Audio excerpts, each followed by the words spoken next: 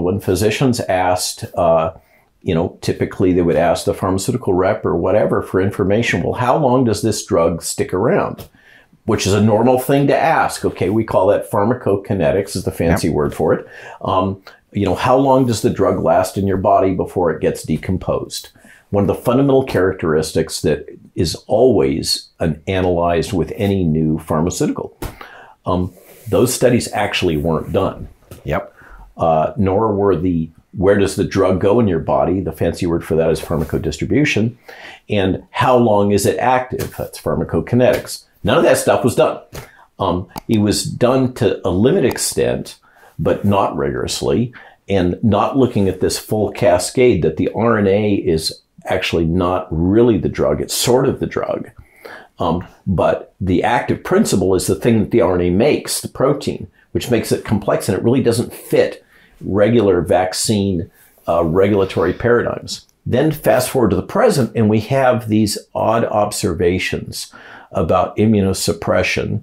And then we had this paper come out in Cell in January from this team from Stanford that did the fine needle aspirations. So they actually pulled cells out of people's bodies. It wasn't in a test tube or in a petri dish. And they said, how long does this RNA stick around?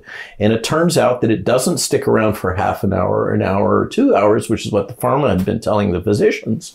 But in fact, it sticks around for at least 60 days. They didn't test beyond that. Right. And furthermore, it produces more protein in your blood, more spike protein remember, this is one of the things I got fact checked on after our infamous interview, that spike is absolutely not a toxin. The spike that's in the vaccine is not a toxin.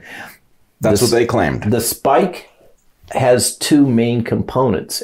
S2 that kind of stays in the cell and gets cut from the other part that's extracellular called S1 that circulates and binds to ACE2 and does all this wonderful stuff. In the vaccine and in the virus, the S1 is identical.